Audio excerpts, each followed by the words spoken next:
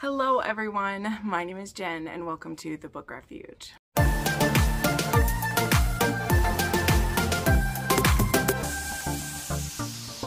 Hi everybody and welcome to another weekly wrap up, and today is the first full wrap up for November, right? First full weekly wrap up for November. I have 8 books to talk about.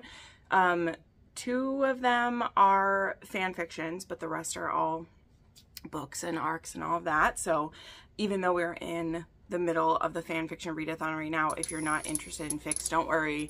I still read and listened to plenty of other things in there. Today is a very gloomy day today, and I'm kind of feeling it though, because after I film this, I have some projects to work on. Yes, I'm already getting started on both my patrons' book boxes for the end of this month. I really got to get a move on with those, but also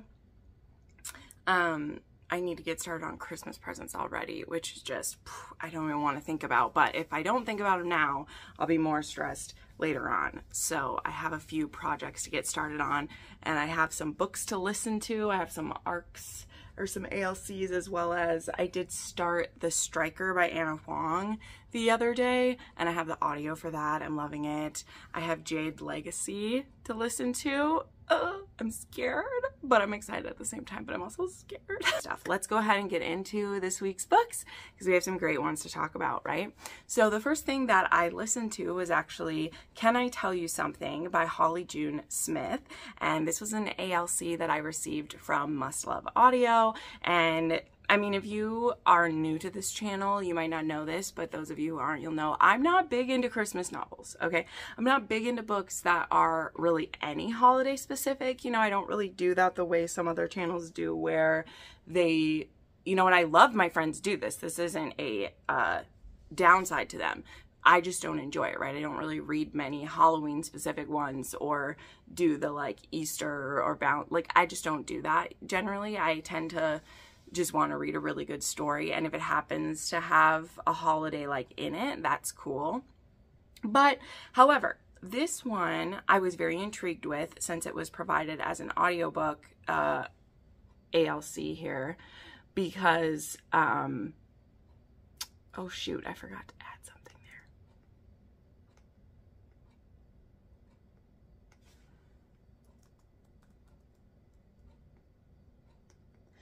Because the story is actually about an erotic voice narrator. That's what the story is about. And our heroine has her favorite erotic creator that she is subscribed to him and listens to all of his stuff and is really into that. And for the holidays, she goes to stay with her at her family's holiday house. Is it in Switzerland or something? I can't even remember. I don't know where it was, but they'll always go there. And the last 2 years, her brother hasn't been able to be there. So she just looks forward to 2 weeks staying there with her family. They go skiing. They enjoy everything. It's great. But as a surprise, her brother does end up meeting them there for the holidays, and he brings his roommate, who happens to be Cam, who is also Mac and Please is the name of this voice narrator's name, right? And as soon as she meets him, she knows who he is, because he's a guy too where he doesn't only do his voice, right? A couple weeks ago, or was it last month, I read Just Between Us by Lena Hendricks, right? Where the guy doesn't show his face, although he shows his tattoos, which gives him away, right? But this guy, he does show his face to people. He just keeps a separate persona to protect him, which again, if you are someone who's really into narrators, you know narrators who do this. So definitely very written based on the research of it. But anyway, he's been doing this, and but he's also a sound tech in Hollywood, and that's what him and his friend, the friend being the brother of our heroine, do. And she is subscribed to him. She has actually done something that becomes very embarrassing for her, is when she is drunk sometimes, she will DM this celebrity to her. He's a celebrity, but he's never looked at these DMs. She's only sent them when she's drunk as kind of appreciation to him of wow, that one was really great. You just hit the spot, all of those type of things. So when he shows up at the holiday thing, he gets this, like, not hostility from her, but a lot of just, like, she's really pulling away from him when he meets her, and he thinks she's really cute, and it just doesn't understand what that vibe is that he's getting off of her, because she's so embarrassed, and she's like, oh my God, I know his boy, like, I masturbate to him all the time. Like, she's just feeling all those things, right? So she is super embarrassed about this, and not too long into the stay, he actually, like, looks her up on Instagram to find out more about her, because he is really into her, and he knows he shouldn't mess with his friend's sister, but he's into her. And when he looks her up, he notices that, what does it say? Instead of follow on her Instagram, it says follow back, right? Which, so he does, and when he goes into the messagings, he has just tons of these drunk messages from her. And so now he knows that she knows who he is, and now we're in for a fun time. Okay, so that's enough of the explanation. This wasn't a super long one, right? This was an ebook first, which was kind of funny to me, because the way it was written, I wouldn't have been surprised if this was one of those that was like an audio first, but it was an ebook first, so you can snag it. But this one is, Hannah is the name of our heroine and Cam is the hero. And what I really loved about it is that I don't always jive with, as I said, holiday novellas. Now, technically this is listed as a holiday novella. It is 230 pages, but a lot of the pages are with they're with like text messages, or they are his little like voice clips, which again, if you're reading it, is just a little transcript giving you an example of how he talks to the people, to his customers, as it were, his fans.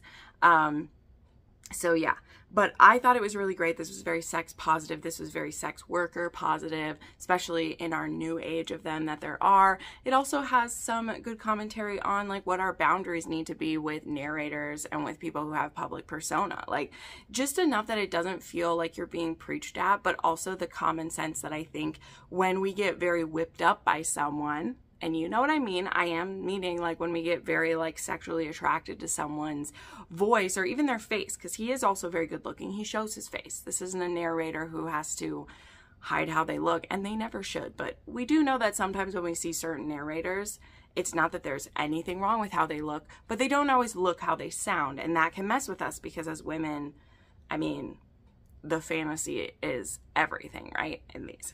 So anyway, I'm talking about this one for way too long, but I just loved it because it was very positive in all of those ways. Because it's a novella, we don't really have a conflict besides the fact that, you know, it's a holiday romance. She lives in London and he lives in California. They have distance, so if this is gonna work out, things are gonna have to change. Like, how is his friend gonna feel? I thought it was great. I loved her parents. Her parents are very supportive, open-minded people. I loved that they were at like this ski resort, and yeah, obviously the sexy times were really good. But even for this being like he is an erotic narrator, this wasn't like only sex in this book. Like, it's hard for me to explain it because I don't want to spoil every little thing, but it was just really wonderful. So the narrators for this, of course, that's very important. We had Adam Gold, who was, as his name says, he was gold. Like, he sold this so well. And then we have Evelyn Rose.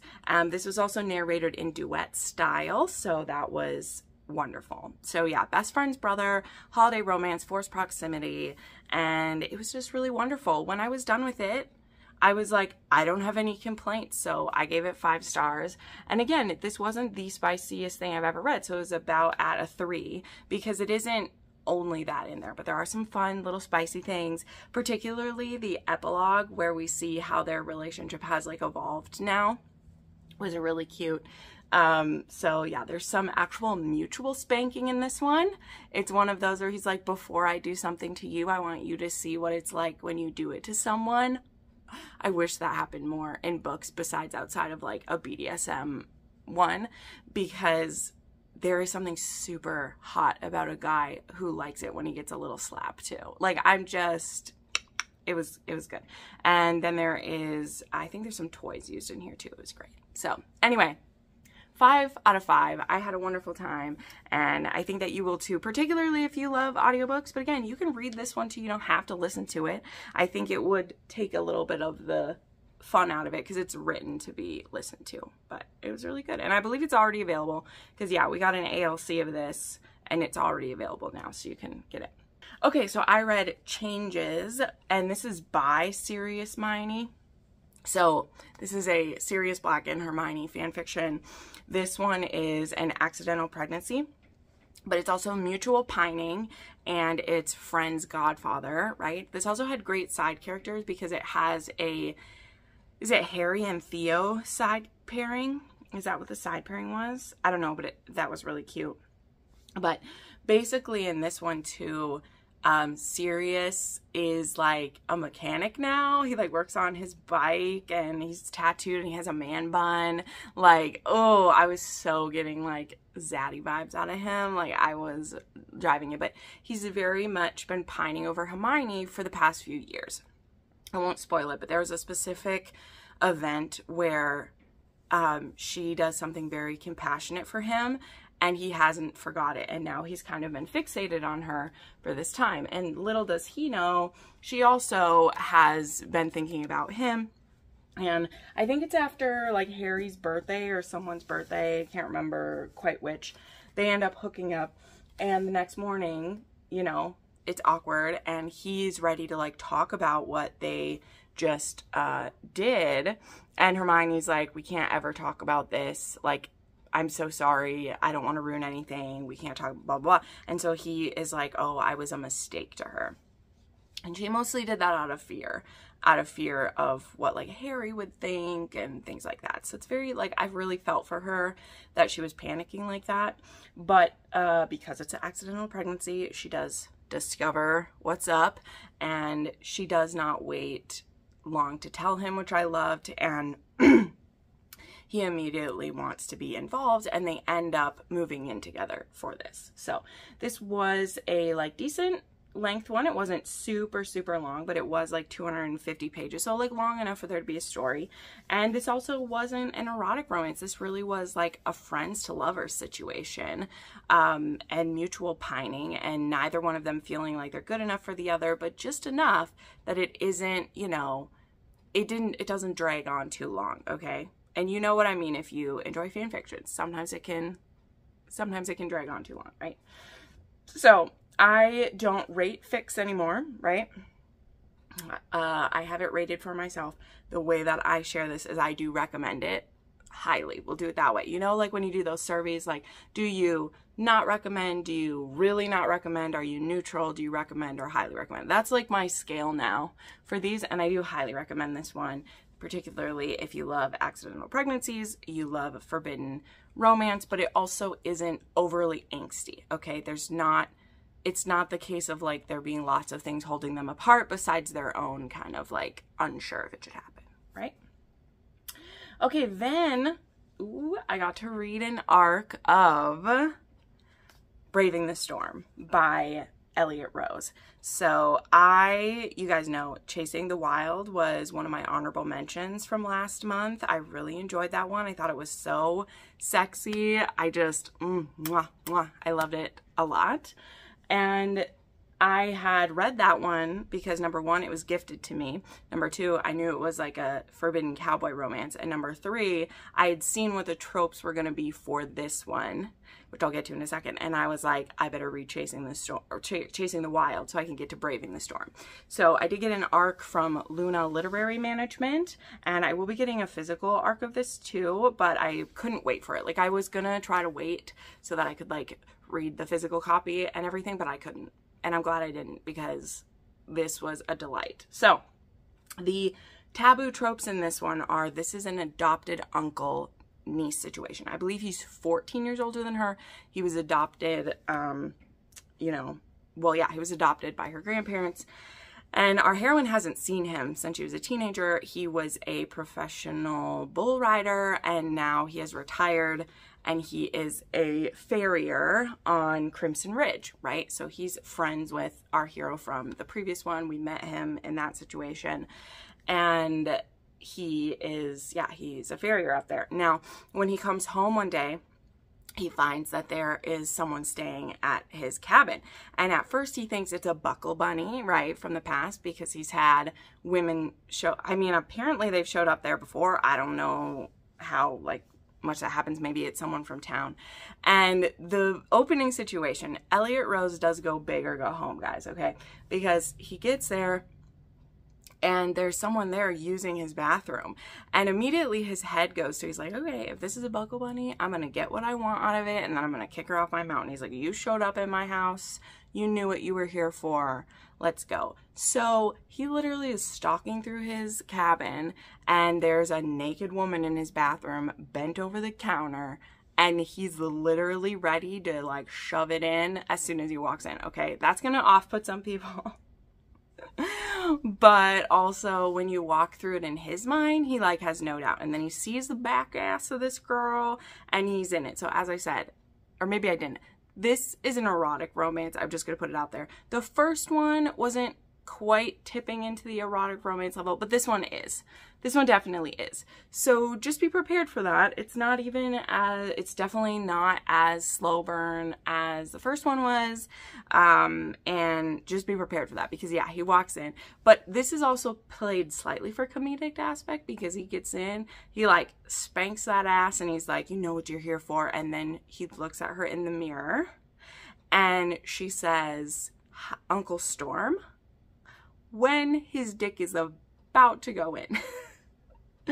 So he's horrified, realizes this is his niece from his estranged brother, and again, adopted. Like, we'll be clear, you guys get it, because a part of the taboo is the, like, they play up, you know, when they dirty talk, they play up him saying uncle. But she did not grow up by him. He wasn't even adopted till she was in late teens and already, like, almost an adult, and she hasn't seen him all this time.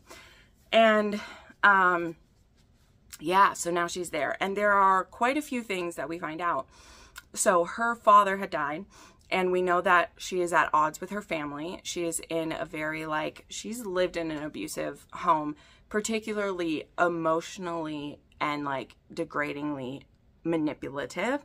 We don't immediately know the whole sides of that and everything, and I won't spoil it, but for sure we know that, like, her sister's very manipulative, she has an ex who's very manipulative, and her father was very manipulative. However, in his will, she discovers that she was left a piece of land and, like, a cabin on Crimson Ridge, the very cabin that Storm is living in. Now, I won't go into, like, how all that happened, but to her mind, she thought that this is her cabin. Now, she was being very naive in the fact of, like, do you not see that someone was obviously keeping this place up, that someone lives here right now? She is from a very privileged home. So she just thought someone always kept it up. I don't know. Anyway, we won't go into all those details. But Storm is like, this is my place. I live here. And so she explains a little bit of what's happening, and he ends up agreeing, like, you can stay here. Now, there's only one bed. It's like a one main room, one bedroom, one bathroom type of cabin. And so she ends up, she's like, I need a place to be. And after him being very grumpy, mostly because he's super attracted to her, right? And this is very, like, conflicting for both of them to be having these feels. He's like, well, you'll stay here. So she's sleeping in the bed, he's sleeping on the couch.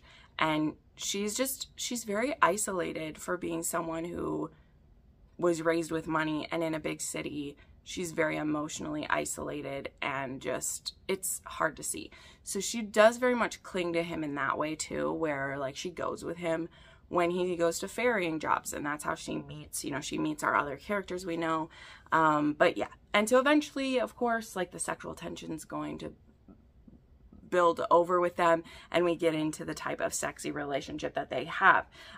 This ends up being a BDSM relationship for them, which involves some free use play going on. I know some of you really like that. And the way it goes in here is that instead of collaring her, he does collar her, but he uses a leather cuff. And so this leather cuff is basically like her collar, right? So anytime she is open to sexual stuff with him, she has her cuff on, and that is her acceptance, right? As with any free use, when it's safety, like she still has a safe word if she ever doesn't want to, but her putting the cuff on is like, if they're in the middle of doing anything, he can just have her whenever he wants. He can edge her as much as he wants, like all of those sexy things that can come with free use, right? There's also things of like hand necklaces being used, and this is super hot because this guy has his name like tattooed on his hand. So when he like will do that, like his name is on her throat, like it's hot, you guys. Like, whew, this one was hot, but it was surprisingly emotional in parts too, right? Like any good romance does, as we find out the full picture of what she ran away from, and also the history of why he's estranged from this family that adopted him in. How do we end up like this?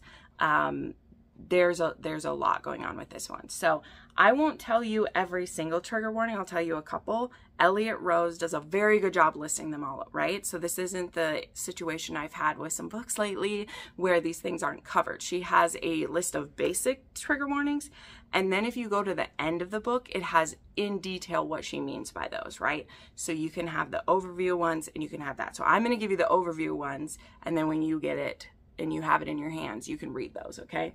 So the over the top ones are, there's death of parents, like different, both like his and hers. There is suicide mentioned off page. There's suicidal ideation mentioned. There is blood and mental health discussions. There's negligent and manipulative family and significant others. So there's those things going on. Spicy fun times include free use, squirting, toys, hand necklaces, cock warming, degradation, and DP using a toy. Okay, so Jen likes all of these things a lot, and I genuinely like Storm as a hero more than I liked oh, I just forgot his name, more than the hero from the first one. Part of that is that Storm doesn't have the same type of guilt going on, right? Like the hero in book one, he is worried about his relationship with his son. Storm doesn't give a fuck about the adopted family he has left, right? And there's reasons for that. So the only taboo in this one is a bit of their, like, you know, society's thoughts on, you know, should you be with your adopted relative at all? And then some other drama. That's our third act. But this doesn't have a third act breakup. That doesn't mean there's not a third act conflict or a third act separation, but it's not a third act breakup. And I really loved Briar, this heroine, and the journey she goes on, because there are parts of her that feel pretty pathetic in the beginning, right? It's like, poor little rich girl, must be so tough, all of these things, right? But everybody has a story, and like this woman has a story, and we get to see her grow, and by the end we get to see her take her power back, and it was great. So loved it. The next one in here is going to be a I mean, I don't even want to say. I'm very intrigued by what it's going to be, but we do meet who the next couple is going to be. And for sure the fourth book, for sure that fourth book is going to be Casey's. I just know it's going to be Casey's because he's redeemed even like more in this one, right? So Casey was the son from the ex-boyfriend's dad one, right? And I love when that happens, okay? I've read that a few times where like the boyfriend who's the ex like gets redeemed. And honestly, Casey is redeeming himself through this too, which is great. So yeah, I gave this 5 stars. And it was a 4 or 4.5 on the spice scale, for sure. And then again, remember, this one is an erotic romance. There's a lot of their emotional growth is happening through the sexual situations, and it's also very sexy. So even more so than Chasing the Wild was. All right, next up, I had another fic, but I'll just tell you this one quick. This was a big fail. This one is I do not recommend, okay? So one of the things is that I hadn't picked an LGBTQ plus fic yet for my board because I wanted to see what everyone else was reading. I had some Drary saved up. I had some Charlie and... not just Charlie. I had some saved up, but I want to see what everyone was reading. And after reading a serious Hermione one, I actually thought, I was like, ooh, what if there was a serious Harry pairing, right? Like a godfather, godson one when they were adults. I'd be like, that could be a good forbidden romance. I was in the mood, right? After reading, honestly, like Braving the Storm and reading that serious Hermione, I was like, ooh. So I looked some up, and one of the things that I discovered, because I had found like 4 or 5 of these Sirius and Harry fics, and a lot of them are underage ones. And I didn't think that through too well. I mean, I wanted the Forbidden Godfather one, but I was thinking that, like, you know, he's an adult now. And that is not the case for a lot of these, okay? And so this one that one of them I had started, I immediately realized it was underage, and I was like, no. And they do put these content warnings everywhere, okay? I'm just not used to looking for an underage content warning, right? That's not, I haven't run into that really at all in these, you know.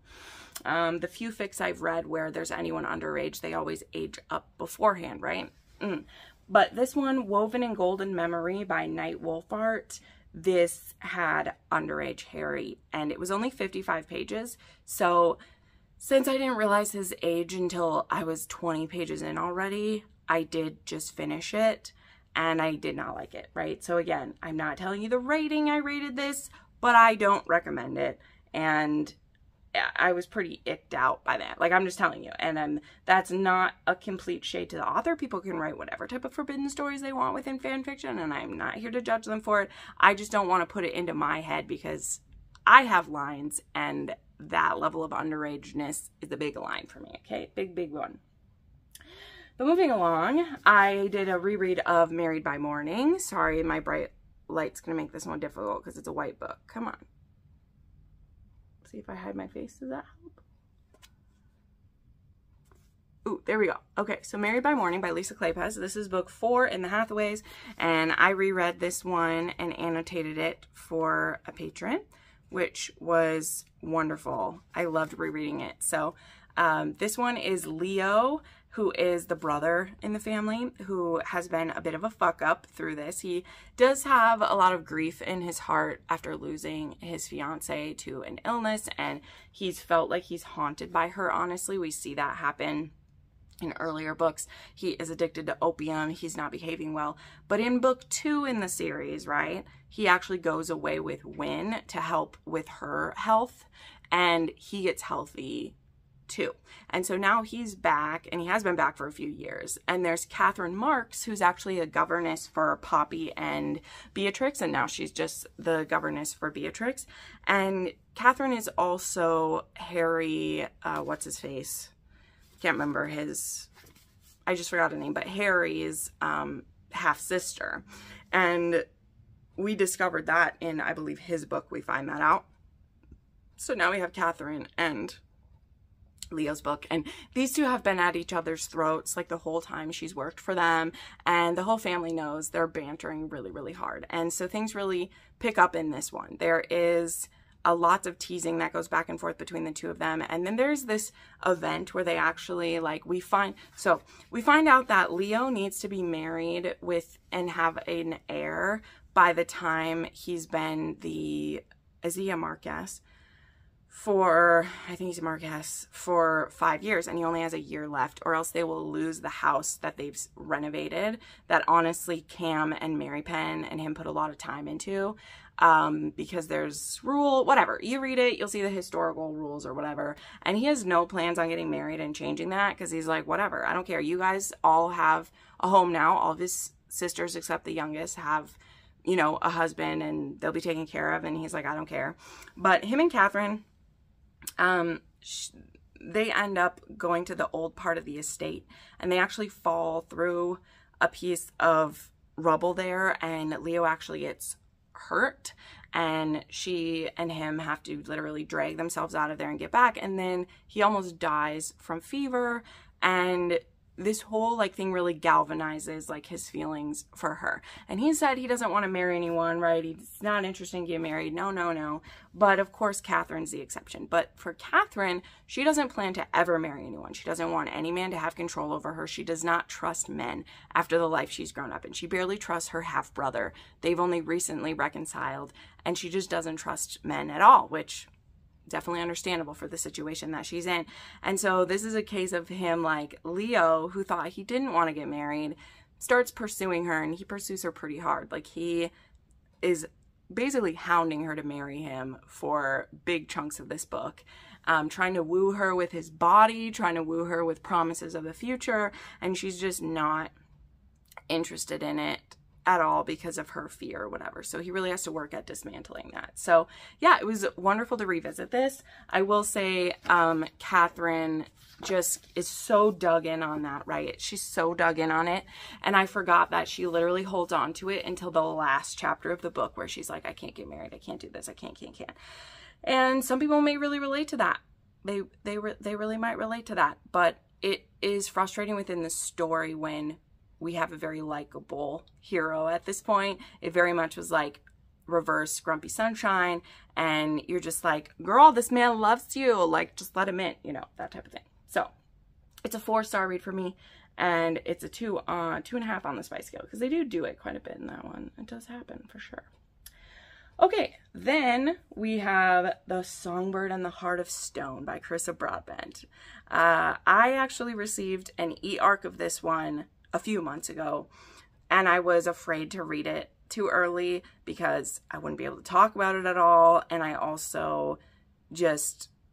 also afraid though of seeing other people's reviews.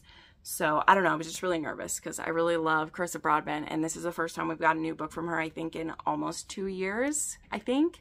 Because, yeah, I believe it was the beginning of 2023 the one came out, and then she had maternity leave, and then her books were picked up by traditionally published, so we have to wait longer to get them. So this was kind of the book, too, that, like, Bramble almost, like, launched their stuff on, that they had Carissa Broadbent and that these were coming, right?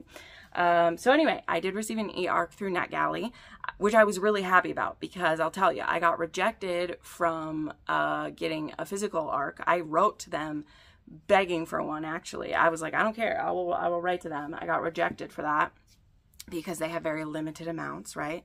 And then I got rejected through Edelweiss for one, which I was like, damn it.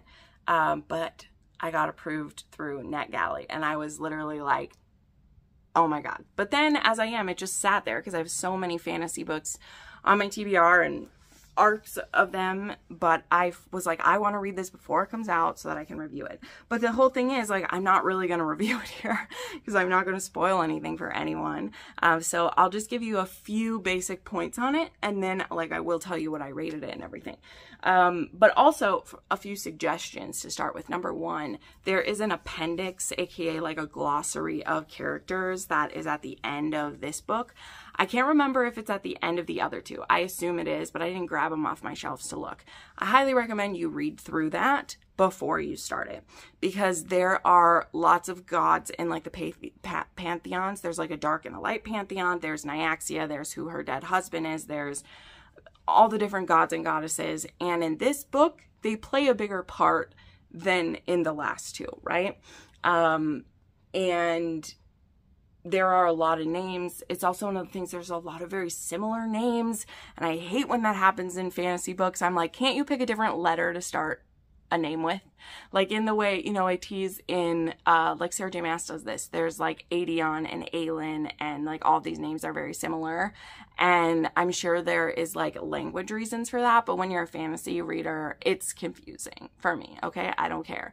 And especially when I'm reading an ebook where I can't quickly flip between, it's frustrating. So, I'm whining, but I'm just telling you, that didn't dim my enjoyment of this book. So, but that's just me telling you that you may have an easier time if A, maybe you've only just read the first two books and you're reading this, or B, that you read through that glossary beforehand, because it was very helpful, even as a refresher, just knowing, oh, this is the goddess of this is the god of this is the different houses, there's the blood and the night and the day, like all those different things, right?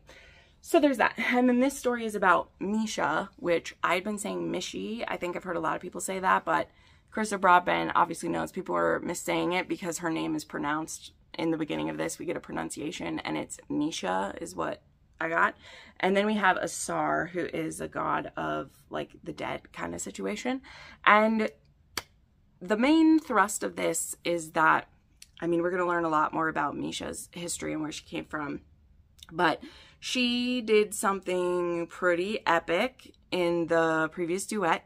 And that epic thing that she did has a lot of the gods pissed at her. So she's kind of sort of being punished for that. And part of her, like, I don't know, reatonement is to go on this journey with Asar, who very much enemies to start with. he again is like this scarred like guardian of the dead type thing, and they're kind of going through the levels of, I don't know, purgatory or hell. It felt a bit like Dante Inferno like, and them having to go through these different layers of the like afterlife, the underworld, whatever, to find pieces of, I don't want to tell you what it is, pieces of a thing, to complete a mission for one of the gods. Okay.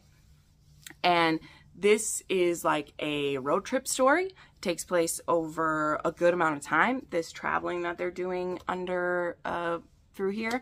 And so it's a slow burn between Asar and Misha because of that, because they very much start out as enemies. There is powers that Misha has that she's never really used because of, you know, she is a vampire, but she's one with very conflicted loyalties, let's just say that.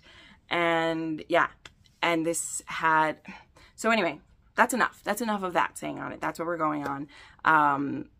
I really loved Misha. One of the things that kept me going through this when there was droller parts, because I will talk about a few of the weaknesses here, is that I loved Misha and I loved being in her point of view. And this is written in, I believe, the same way the first two were, where the first book is like pretty much solely the POV of Misha, and then we get, you know, one POV from Asar, but I'm positive the next book will have both their POVs. And I believe that's what happened in the other duet too. I think we have Aurea for the first one, and then we get Rain's POV added in the next one. So that's going to happen in this one too. So yeah, some of the weaknesses of this again is lots of names, lots of new worlds we're going through. This took me about 8 days to get through, because each time it was a bit pulling teeth getting through the first good amount of this, right? And I know that that is a weakness of Chrissa Broadbent's, right? And she's not the only one. There's a lot of fantasy authors that's the thing, because it's very hard to balance things like that. But I remember the first two books, though, I didn't have that issue with this. But I've heard from other friends that they do. You know, like my sister really struggles with Chrissa Broadbent's, like, her daughter, the Daughter of No Worlds books. She has not finished them because she's dull out of her mind for parts of it. And I know that's a struggle with some of the other ones. And to me, that is happening in this one too. Now, I have a lot of trust for Chrissa Broadbent because I've given books of her 6 stars before, and I did like the first 2 in this one. But I do think because it took, you know, I haven't read those in 18 months or so. If I had just read those ones sooner to this, that might not have happened. If there also wasn't all hell breaking loose in the real world, maybe I would have been more focused as well. So I didn't hold those things against the book. I'm just telling you that in reading this, it was. And one of the big parts of that is because Chrissa Broadbent knows how to end a book. Okay, she does. And one of the things I've always heard this said, I mean, I've heard it said about books, but there's actually a movie reviewer who worded this really well, is like, people will remember the last feeling you gave them over a lot of the other stuff. It's why, you know, some films get rated very positively that are very dull for lots of parts of it, or things like that. You know, it's the last feeling you have. And that's how books are too, right? You spend that story slowly getting people invested, if you're a good author, and then when the shit really starts whipping it up there, you are so invested you didn't even realize how you got to that point, right? And so the end of this one was, oof, bringing it all out for us. Like, it was intense. And so the feeling I was left with at the end was A, utter devastation, B, I can't wait to see how people not people reading, the characters in the book react in the next one. Like, I'm ready for just all the things. And yeah, but I do think that just like any fantasy that's very hyped, there will be a lot of like split people on this if they feel it was too dull or this or whatever. But yeah, I enjoyed myself, and especially that last 30%, I was really keyed into it. And again, just to reiterate one more time, there's a few reasons it took me so long to get through that first 70%. It was because I read 6 books at the same time, and there's a lot going on in the world, and I wasn't necessarily ready to be lost in this fantasy where we're going through the lands of the dead. Like, that's heavy. That's a heavy aspect of it.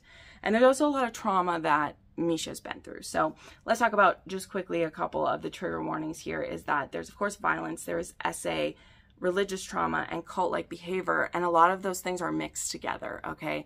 There is some things that Misha's been put through that she thought were someone showing her love, but they were obviously clearly an abuse of power and cult-like behavior being done. And that was very hard to have to sit through.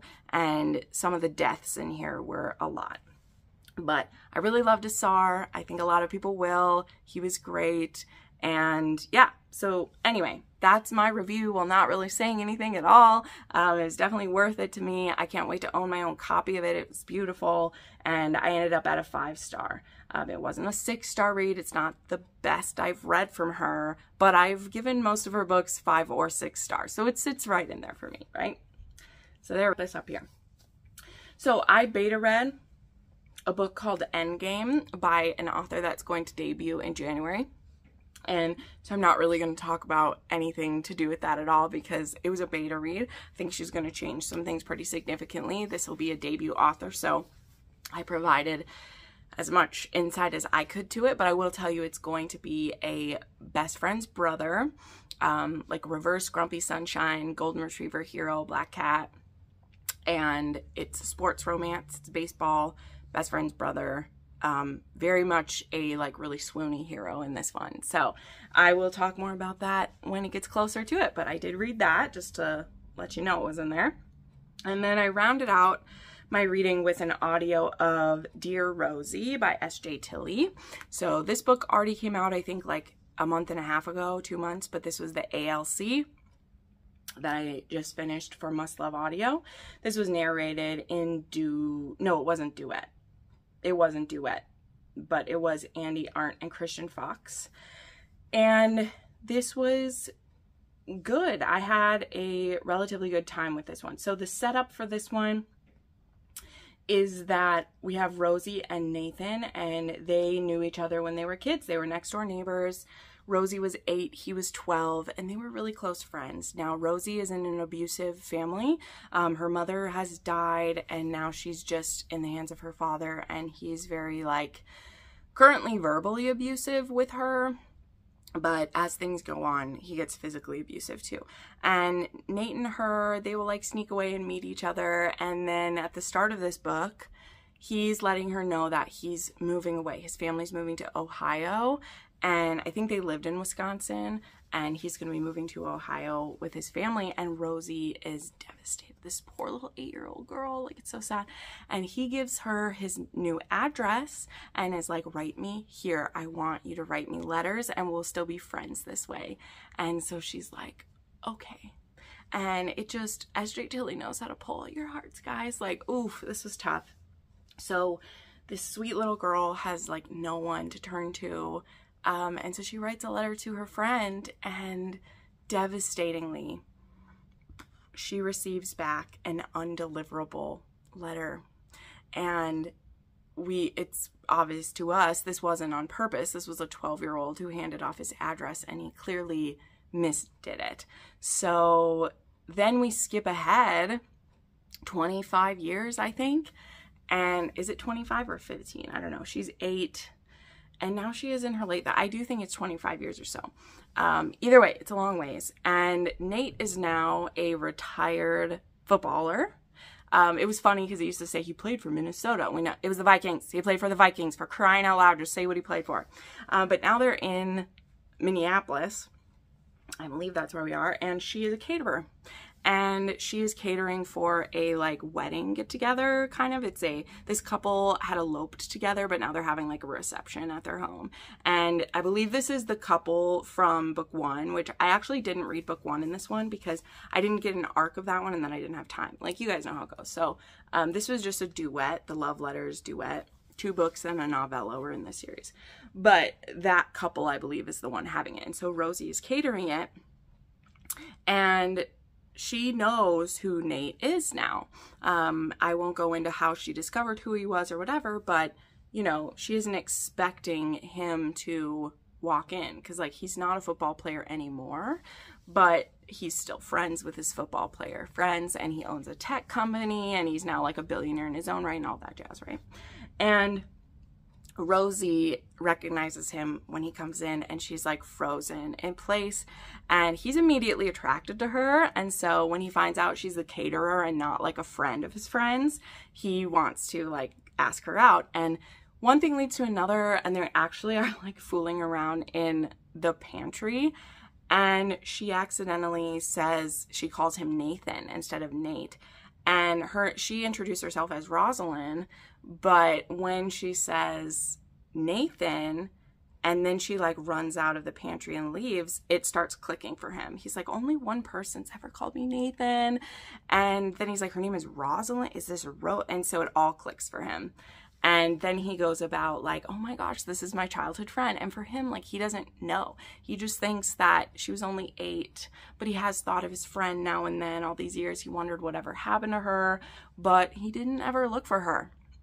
So that is the setup. That is all the beginning of this. Like, that's just the setup. And now we have Nathan, who he wants to get to know her again. And she has a lot of pain and a lot of angst that she's went through in the last 25 years. And we're going to see if he's able to overcome that for her. So this was good. I will say that, as always, with a S.J. Tilly, it's extremely cheesy, okay? I know this is a romance reader saying that, but the cheese factors are real high with this one, okay? And so there would be moments where it is very beautiful and very heavy, and then it would be so cheesy, right? And in my opinion, that works better in her mafia books. Like, it just does, because, I don't know, mafia men just are wild like that way. There is actually a cameo of a couple characters, though, so that was cool. You'll run into, there's some Alliance characters that show up in here. But it would just go from some very heavy stuff, like when you see the trigger warnings for this, like we have suicidal ideation, there's a abusive parent, right? There's PTSD stuff going on. And so they're very big, like, swings between super cheesy stuff to that. He has a wonderful cat who is adorable. We're in love. He's a cat dad, and like, it's so cute. And he's very much a caretaker. Like, a lot of people just gush over this, right? And I understand, because I feel that way about the Alliance series. Like, it's completely over the top, goofy in some ways, but also like, I really like it. And in this one, I don't know, it just wasn't quite right. And then mixed with the fact that I just want her to change how she writes it. I know I should just stop hoping, but she does that thing where she only writes like 2 sentences for a chapter. And I'll tell you, I've pinpointed to why this bugs me, because authors can write however they want, okay? But when you read it with your eyes, that's not as distracting when you change chapters that fast, because as a reader, you catalog that we've changed POV as you do it, right? You know, so they're in a sexy scene and we have her POV, and then it'll switch to his POV for 2 sentences to say how much he loves eating her pussy, and then it'll switch back to her having an orgasm, and it switches. So we're like switching POVs like this, right? Well, when you have to listen to an ALC of it, every time we change, we say the chapter, right? Whereas again, when you're reading it, the chapters may change, but you just kind of slide by it as a reader.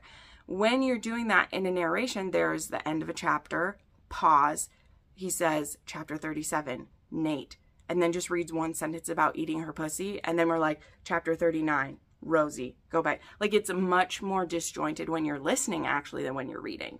So, you know, I'm reviewing the ALC, that's what I'm doing, so I gotta be honest about, like, that jolts me out of it a bit. When you're reading it with your eyes, it could flow better.